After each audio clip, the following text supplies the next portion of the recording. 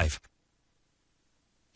Welcome back. It's time for First at 4. You know, after a busy summer, you're ready to get back into your routine as you head into fall, which means you may want to get a look at some new volunteer opportunities. And it is time for our monthly segment with Share Charlotte. I am joined by Lori Krzeszewski and Kimberly Pauk of Share Charlotte. So thank you, ladies, for being here today. Thanks for having us. First, Kimberly, I want to start with you. I want you to introduce the nonprofit that you all are highlighting today. Why did you choose to share Behailu Academy with us? Okay, well, thank you. Well, at Share, we work hard to connect people to the good stuff happening in Charlotte, and we have 300 nonprofits on our website right now where people can do just that.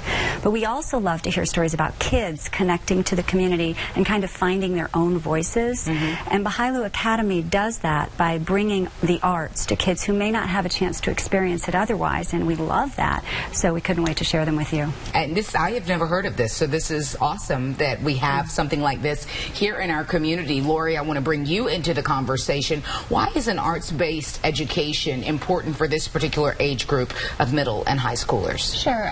Developmentally, we have kids in middle and high school. They're finding themselves. They're trying to find their way. And at Behailu, we're able to provide them access to the arts to help them find their voice, kind of develop as young adults. And especially when we look at all of the funding and things that are being cut from the schools, you know, at this time, it's really important to give them access to the creative outlets they need to express themselves in ways that are healthy. Well, what type of projects do your students work on? We work on a variety of different things, from drawing to dance to jewelry to culinary. So there really is something for every child. For every child. Photography, improv.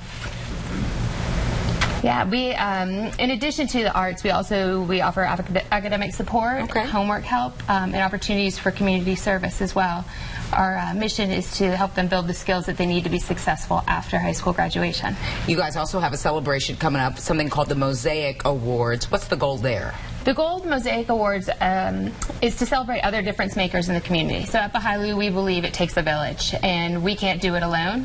And the Mosaic Awards are an opportunity for us to come together with other folks in the community and celebrate the good work they're doing. And we do have information that we'd like to put up if you want to participate in the Mosaic Awards coming up this Saturday, September 12th at Carolina Golf Club. You can get more information at mosaicawards.com. Lori, Kimberly, we thank you so much for being here. Thanks for having us. It's always great to share a nonprofit, a lot of times that may not be well known in our community, so that folks know another avenue in which they can give back and be a part of the community. Thank you. Thank you, ladies. Thank you so much. Jamie? All right.